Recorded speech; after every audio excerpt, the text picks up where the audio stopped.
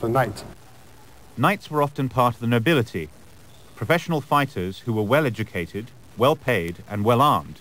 So well armed that dressing for battle could take almost an hour and required the assistance of a squire. Dressing begins at the feet, and the armor is articulated to allow the joints to bend. It's held together by leather straps, which are ideal targets in battle because once the straps are cut, the armor falls away and the body is exposed. These suits have been designed by Canadian armor specialists based on extensive research of the medieval period, but for safety reasons, a few liberties have been taken.